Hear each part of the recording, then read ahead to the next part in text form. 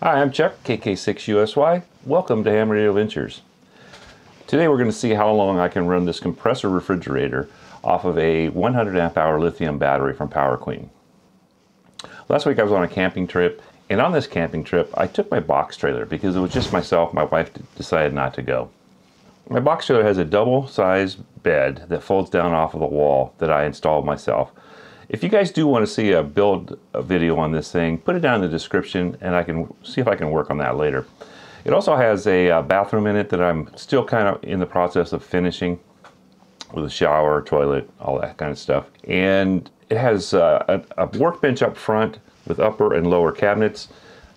Pretty nice job. That part I had made when I had the trailer made for me. I ordered it that way. And this diesel heater will keep the inside of that, at 20 to 30 degrees outside, the diesel heater will keep the inside temperature, man, sometimes way too warm. It got up over 68 this last time, or it was like in the 70s a couple times. So this is where I'm actually keeping my refrigerator, the Iceco. It's inside the trailer. I have room in there for it, along with the battery and everything.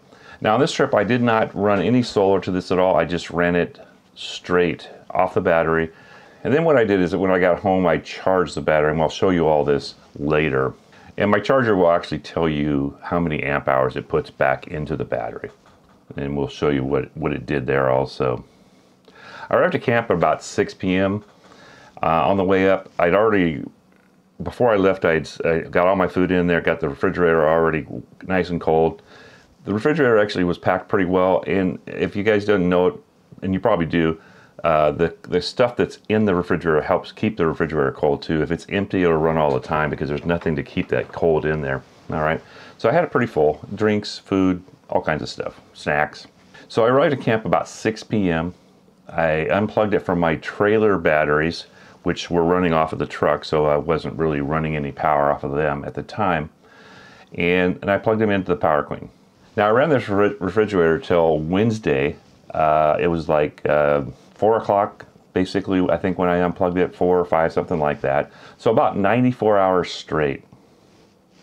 Yeah, and that thing, it worked flawlessly, guys. I have to tell you that if you guys don't have one of these compressors, I will put links down in the description also to either this product or something similar, the battery, my charger, stuff like that. If you want to help the channel, please click on the links and use those links. It does help the channel a little bit. Sometimes I get a little kickback from Amazon. It's not a whole lot, but it does help make these videos. So I would say my average temperature in my trailer was probably around 70 degrees. I got over 70, and then it got down into the 60s at times, okay? Actually, even a little bit colder at times. So it wasn't like this refrigerator was working super hard like, you know, Texas summer, 110 or something outside. But it was working fine. It was probably, the days got up in the mid 70s, but the trailer was above 70 and below 70. So I would say average of about 70. Let me show you the setup that I had, and I'll talk about what it is and what I took with me and how I hooked it up. All right, so this is my Iceco refrigerator. It can also be used as an ice chest if you don't have battery power. It does both. That's kind of their claim to fame on this one. Pretty efficient. It runs a compressor style setup. The compressor is down in this compartment here. So this last weekend, I set this thing up on a Power Queen 12.8 100 amp hour premium 2 mini lithium battery. And I basically ran it into that cigarette lighter there. I did have solar for the weekend, but after I hooked it up and let it set for a day or so, I decided, let's see if this thing will make it. Now, it went 96 hours and it never failed, okay? So it was Saturday night at 6 o'clock, and there's the plug for it right there, just a cigarette plug. So Saturday night, 6 o'clock till Wednesday, around 4 o'clock is when I turned it off. So what I'm going to do is hook this thing up to my battery charger. I have a 10 amp battery charger, and it will actually tell me how many amp hours it puts into this battery. Okay, so I'm going to charge it up, see what and this is not scientific, but we'll take the 100 amp hour, we'll subtract what it charges, and then we'll see maybe how many more days we could do it. Okay, let me put this thing on the charger and let's test it. See how long it takes to charge it, or how many amp hours it takes. All right, now I have this on the charger. It's been on for 2 or 3 minutes. This is a Victron 10 amp or 3 amp charger. That's the charger right over here. Okay, into the battery. Now I'm going to show you the screen. Right now it's in bulk charge. It's taking 10 amps. This battery can take 10 amps easily without hurting it. Plus it'll speed up a little bit. So let me show you what we have here. So we're in bulk mode. Okay, 13.83 voltage and 10 amps. That's just a checking thing.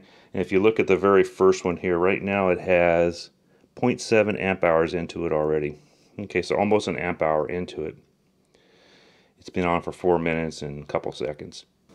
After charging my battery, the charger showed that I had used 54.3 amp hours for the 94 hours or so. Okay, if you average that out, it's about 0.59 amp hours per hour, or about 14 amp hours a day.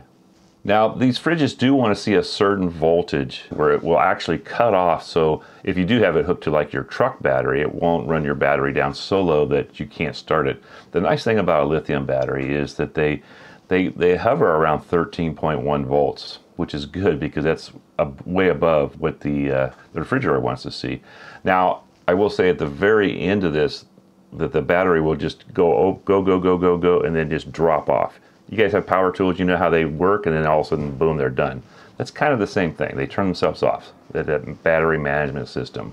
For what I had left over, I figured I can get at least 6 days straight with nothing going into the battery. Now, I did use this thing I did use it a couple times in Quartz Fest, and I hooked it to an 80-watt solar panel and charge controller, and it seemed to keep up no problem. So I think 6 days is probably a good range for just the battery by itself. Add solar to that, you can probably go a couple weeks, if not indefinitely. So hopefully this video was of help to you guys, and if it is, please hit that like. If you're new here and you like content like this and ham radio content, please think about subscribing, hit the bell, hit all, that way you get all my future videos. I'm Chuck, KK6USY, for Ham Radio Ventures. Thank you for spending your time with me today.